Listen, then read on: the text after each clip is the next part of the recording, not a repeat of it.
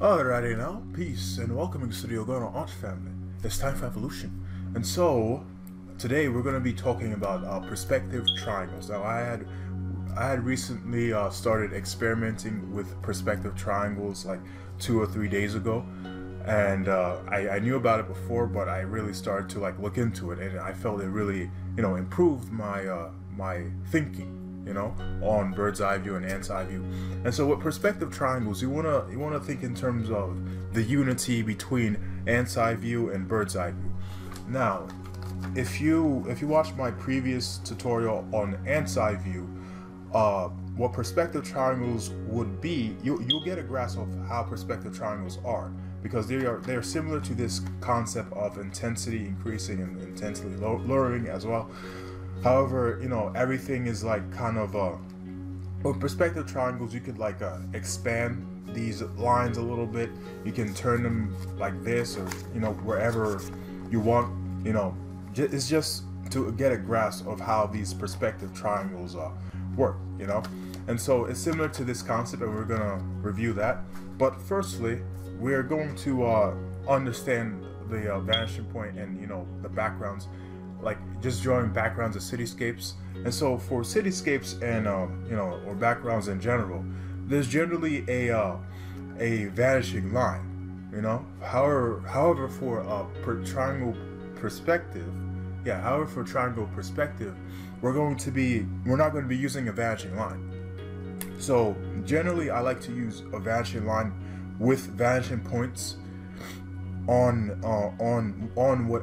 a background or a building. And so here's an understanding. So this would be my vanishing line, right? This would be my vanishing line, and these would simply be my vanishing points right here. It could be anywhere in this line. It doesn't matter. But these would simply be my vanishing points, depending on wherever I'm doing. Okay, and we're going to be using vanishing points in the triangle perspective, but I'm just going to showcase the differences, because we're not going to be using the vanishing line. All right, and so here's another example right here. This is a building I made a commission, and all right, so similar to this concept of vanishing line and vanishing point, since this is an idea of 2-point perspective, because we're using 2 points. 2-point perspective uses 2 points. So for this is a 2-point perspective, and this here is my vanishing line. So I placed the vanishing line right here at the bottom here, and these are the 2 points that these lines are aligning to. Okay, all right, and these 2 points would be the vanishing line. And usually I like to put the vanishing line, the vanishing points outside of the panel, not inside, because it'll look a little bit weird. Unless you're trying to go for something specific. I generally like to put vanishing points outside of the panel. All right, and these follow the horizon line, or the vanishing line, or the horizon line. All right, and so for a triangle perspective, we're just going to be using 1 point. We're going to be using 1 point. All right, and similar to like how points originate from this vanishing point here,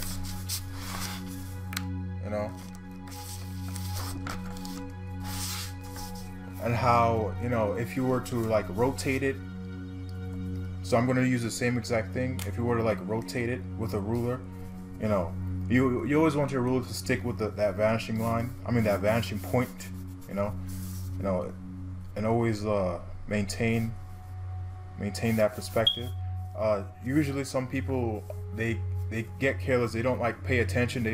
Their ruler is not on the point, and so they would continue like drawing, and the ruler will become off balance, and they wouldn't notice. So it would come out looking weird and whatnot.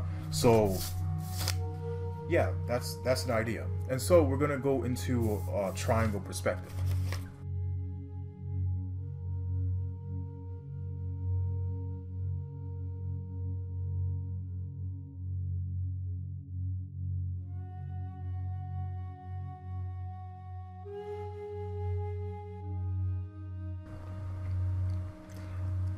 All right, now, so here are a few examples that I've made. We have one for anti-view and one that's in another angle that's above using these triangles.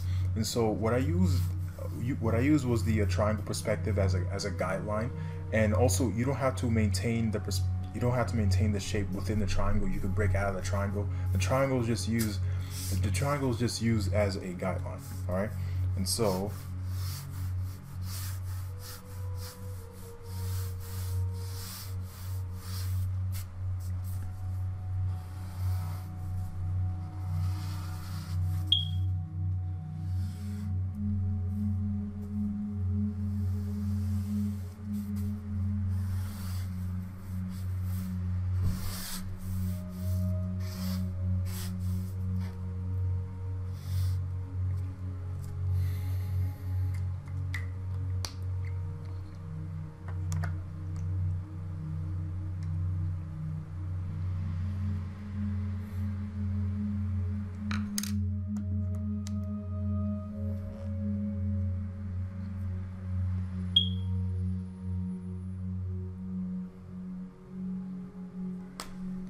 And so these, now I've highlighted them pink so that you could like see the highlights.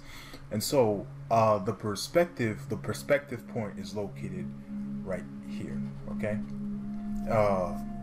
For this, the perspective point is located right here, and so everything is going towards it. You can think of it as if a light is shining and forming some kind of triangular shape. You know, the perspective.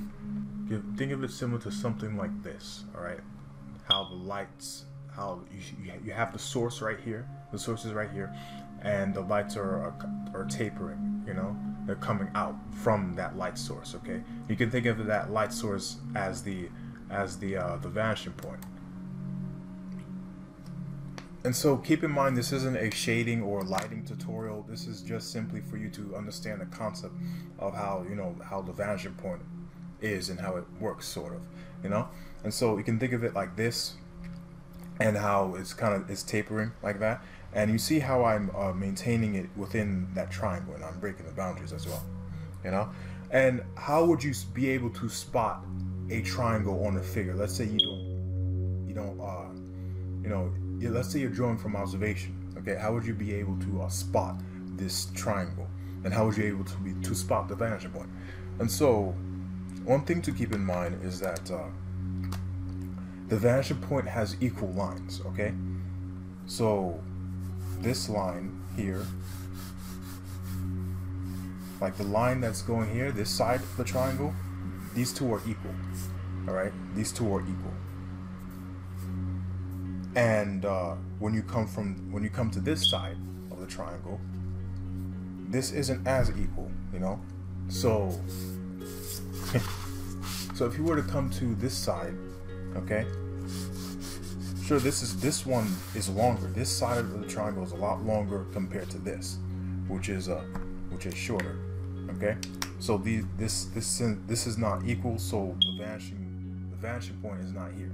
Okay, the same thing goes for this as well. This is not equal, so the vanishing point is not here. Vanishing point is usually where the two lines are equal. Okay, like these two lines are equal. So I'm going to give you guys another example, which is right here. This is like a bird's eye view perspective. The vanishing, this is where the vanishing point is located here. Okay, and because I know that these sides of the triangle are equal,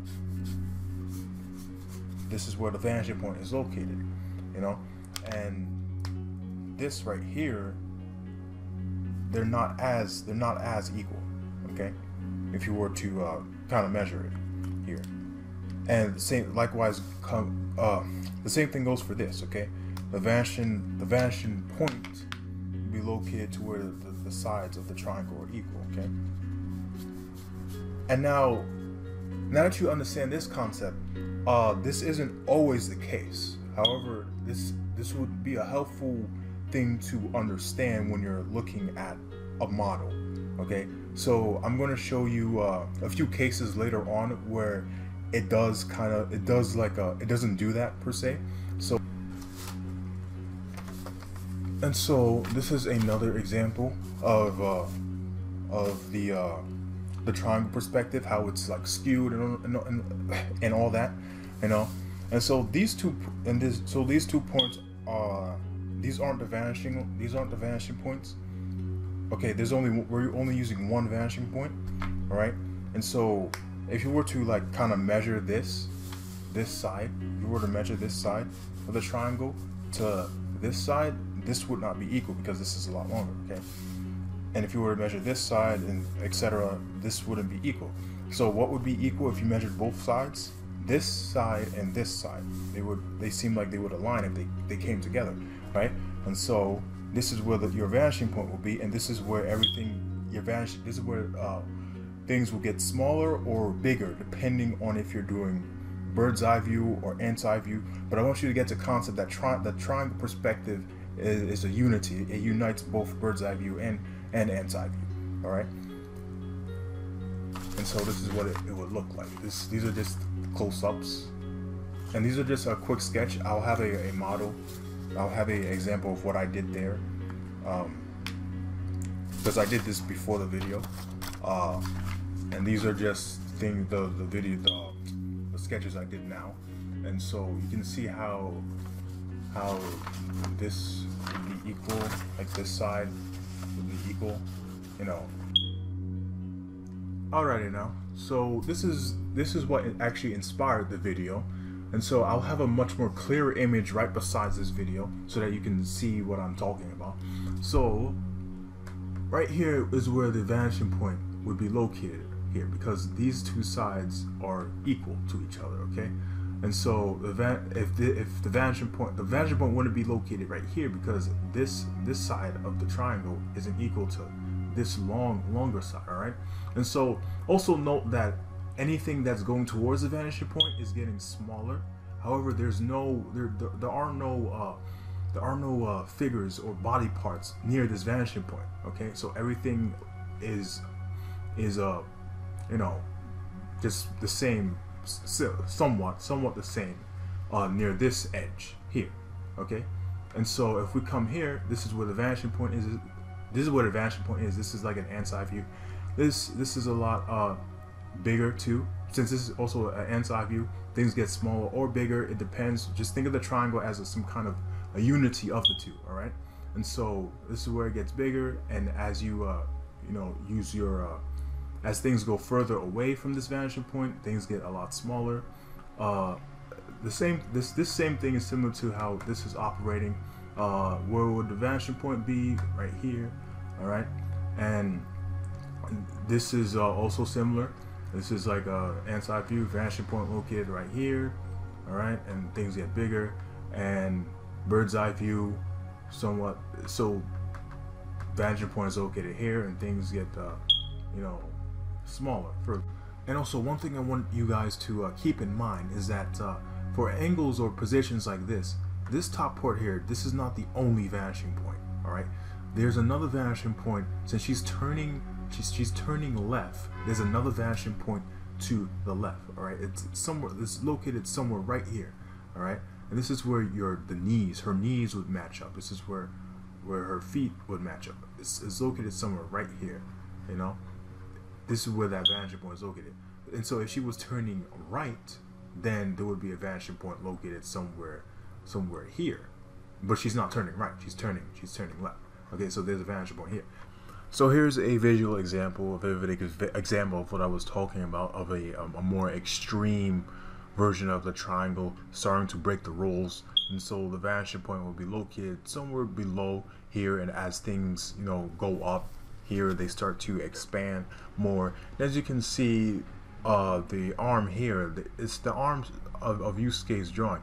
It starts to break the boundaries a little bit. It's literally breaking the boundaries. You know, it's popping out towards us because now they're likely going towards a viewer. Mistakes, some errors, you know, in terms of perspective. You can use these on this. You can start to break the boundaries if you want to go to a more extreme level.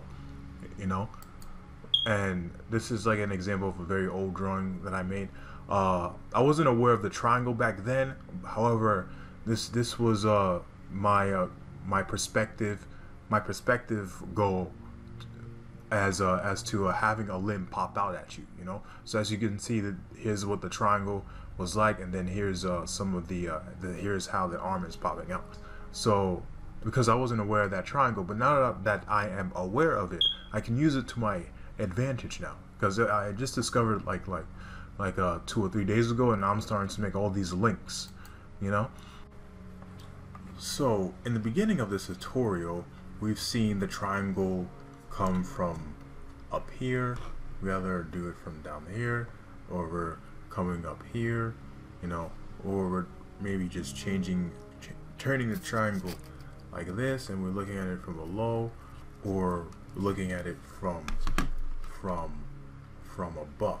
Okay, now what this person is doing, what he's doing, Yusuke is doing, we're not just looking at it from below, or doing it like this, or, you know, looking at it from, like, you know, again, below or one side, or having the triangle fall. What he's doing actually is he's rotating this triangle here. This is where things can get complicated. Okay, so here's the triangle. This is more advanced. So this is when things can get complicated, and as you can see, he's rotating this triangle. So the perspective point is still here, but you know, the reason why this line at the end may look bigger is just due to how, you know, how this perspective is like, you know. So you can see how this tape is kind of riding upwards, just due to perspective. I'm not really changing this much. I'm just changing the camera, and you can see how the tape is riding up, you know. So this is why it may appear that way, because we're looking at it, and he's really, you know, he's really playing around with the triangle a little bit, you know. And so, however, for beginners, I'd recommend to just stick to practice the things I mentioned in the beginning first, before you start to explore more with the triangle. Now here's an extra tip. Now, how did Yusuke pop this out? How did he pop the arm out? And so, I like to use cylinders. I have a tutorial already on understanding the basic structure of the cylinder, and so you can go watch that. And so these are the two cylinders. These two cylinders here represent the forearm and the other part of the arm here. And right here is the joint. Okay, and these two ends of the cylinder, these two ends of the full circles, they should be the same, the exact same. Okay, and then as you start to go up more, the things, since, yeah, perspective, this side, it gets bigger. Okay, and right here, this gets a lot more smaller, is due to perspective. However, these two ends of the cylinder, or starts, depending on where you're looking at, will be the same size. Okay, now if we were to do it here for the Chester example, this would be the biggest side. These two full circles that make the arm combined should be the same cylinder size. Okay, and then this end cylinder here should be a lot smaller, just due to perspective, a lot tinier, just due to perspective.